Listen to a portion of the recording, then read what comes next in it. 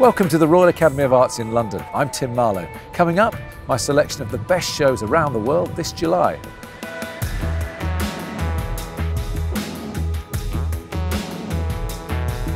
Starting in Beijing with a much anticipated survey of one of China's leading artists.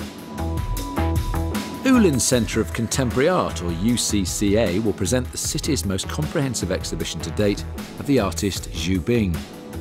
Since emerging from the Chinese avant-garde scene in the 1980s, Xu Bing has steadily gained prominence for conceptual work that engages with visual culture, media technology and linguistic exchange.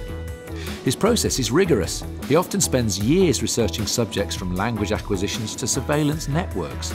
The result is subtle, multi-layered work such as Book from the Sky from 1987 to 91, an installation formed from thousands of made-up Chinese characters, and last year's film Dragonfly Eyes, a melodrama created from 10,000 hours of edited surveillance footage.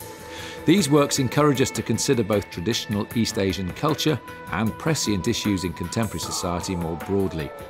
The exhibition opens on the 21st of July. Now, from one of the most populated parts of the world to one of the most remote, and a celebration of land art.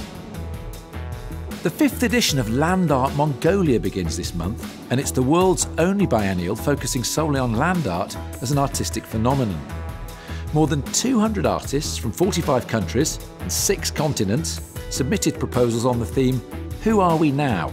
A look at human values today in relation to how we perceive and connect with nature. From the submissions, 29 artists have been selected to realise works in this exquisite setting, and if previous contributions are anything to go by, they'll be extraordinary and thought-provoking. The LAM 360-degree biennial runs from the 29th of July to the 25th of August. I hope you're lucky enough to make it. Another biennial, this one a little closer to home, well for me at least, opens in Liverpool this month. Now in its 10th edition, the Liverpool Biennial has become an important fixture in the UK's contemporary art scene.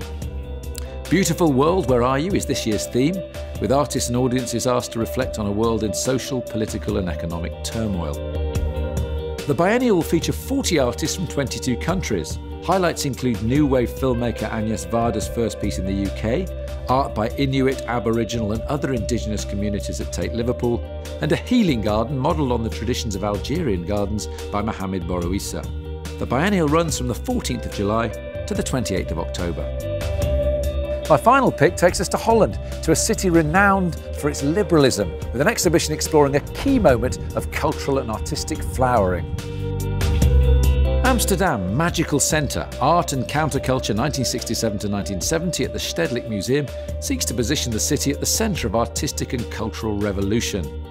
Anti-establishment artists use new platforms on the street, in magazines or on TV to propagate new ideas and ways of thinking, or so the argument goes. The show will present more than 350 works and reproductions by artists that include Fred Den Ouden, Kurt Stuyff, Wim T. Schippers and the Event Structure Research Group.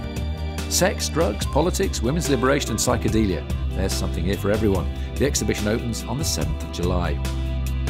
So there you have it, my selection of the best of exhibitions from around the world this July. I do hope you get to see at least one of them.